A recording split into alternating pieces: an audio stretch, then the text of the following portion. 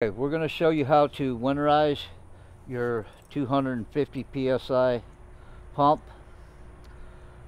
You're going to start by turning your water off,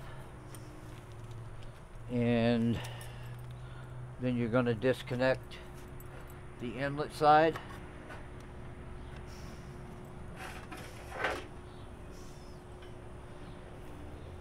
You're going to disconnect the outlet side.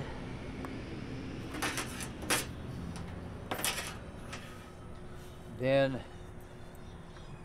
on the misting line, you can use an air compressor if you have access to one. If not, you can use a can of compressed air. But anyways, you can actually take the fitting off of the outlet side, which fits the misting line, and you can adapt to where it will hook to your compressor like this, or you can use one of these blowers like this. But what you want to do is go to the end of the line, take the end plug out,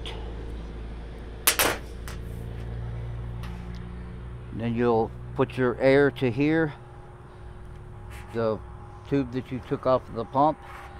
Blow all the water out of this line till you see no more water coming out. If it's just a mist of water, that's fine. Just get it to where there's not a steady stream of water coming out. Then after you're done with that, you can put your end plug back in so you don't lose it. Then on your pump,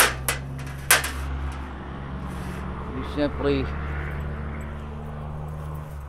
turn the toggle switch on and let it pump all of the water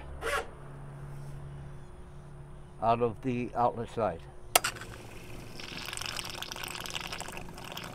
When it stops spraying a steady stream of water, you're good.